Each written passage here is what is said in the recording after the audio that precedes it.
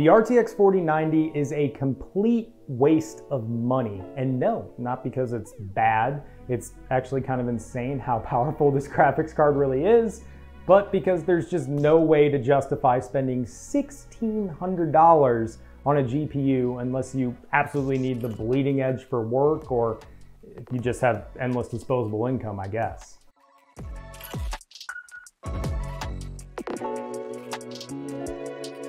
This is not the graphics card for most people, or even most enthusiasts for that matter. What it is a glimpse into what Nvidia's new generation might be able to offer at more sensible prices in the future. And that future looks very bright. Before digging in, make sure to get subscribed to Digital Trends and leave me a thumbs up on this video if you enjoyed it. The 4090 ushers in a new generation for Nvidia based on the new Ada Lovelace architecture.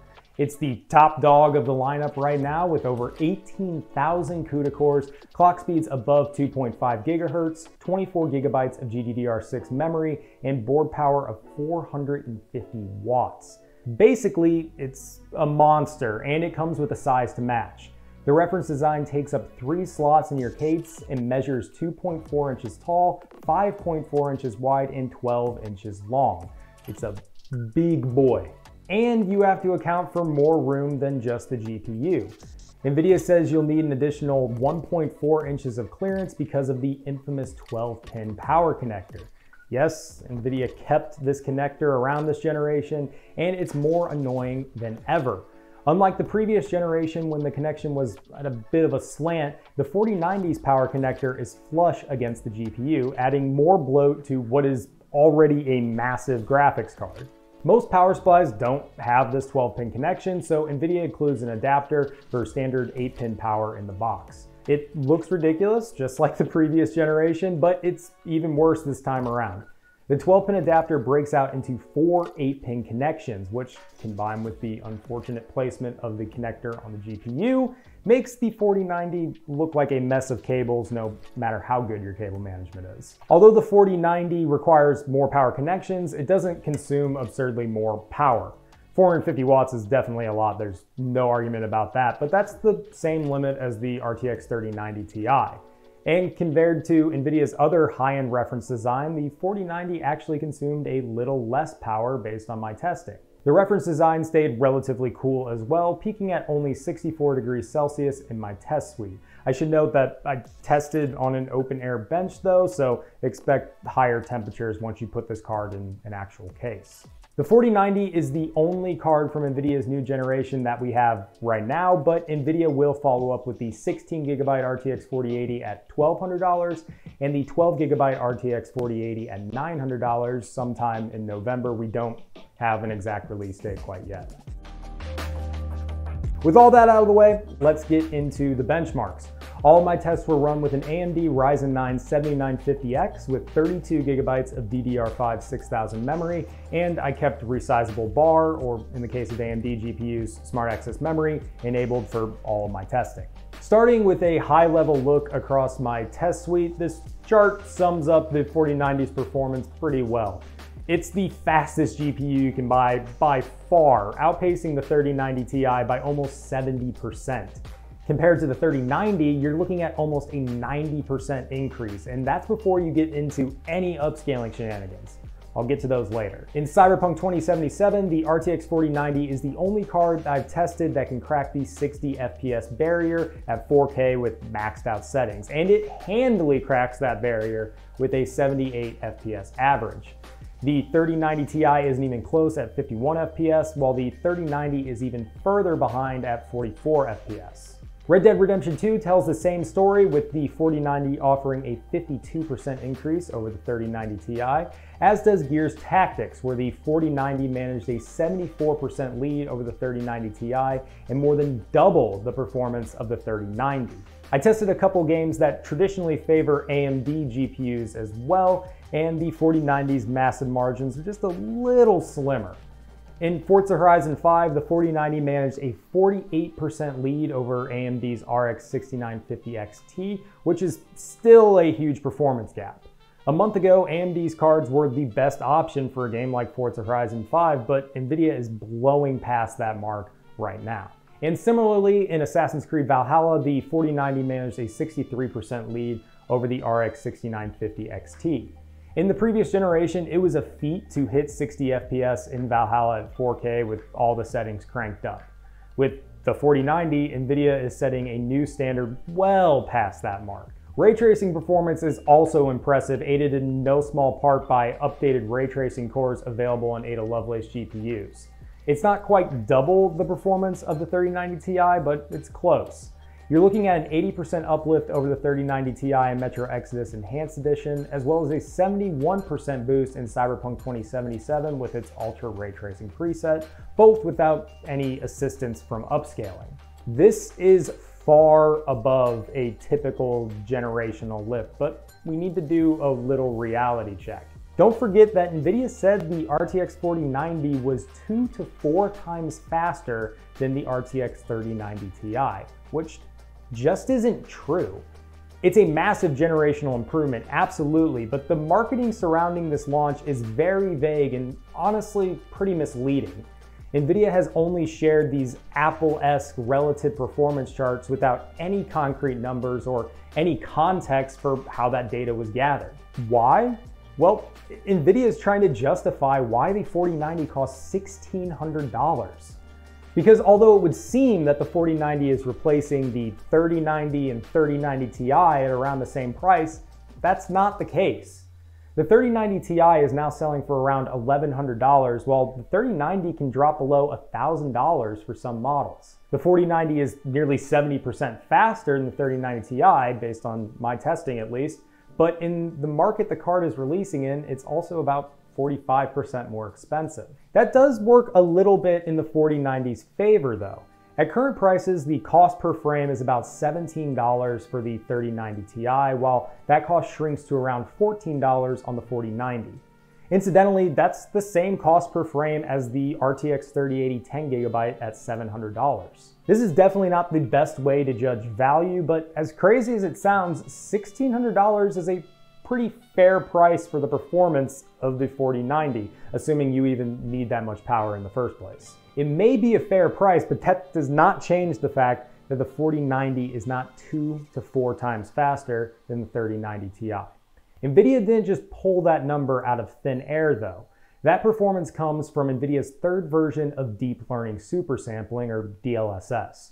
And DLSS 3 is absolutely insane. Just to note, this video is at 24 FPS, so if you want a full 4K 60 look at DLSS 3, you can find a link to a separate video in the description below. Nvidia made a DLSS 3 test available to reviewers in 3D Mark, which just runs 3D Mark's Port Royal benchmark with DLSS off and then on. At 8K, which I don't even have a screen capable of, the RTX 4090 went from just under 13 FPS with DLSS off to nearly 87 FPS with DLSS on. For context, that is a 578% increase. It is quite literally the difference between unplayable frame rates and enjoyable frame rates, and that's all coming from DLSS 3. How is Nvidia doing this? Well, DLSS 3 just generates new frames all on its own. The core of DLSS, which Nvidia is now calling DLSS Super Resolution, is the same.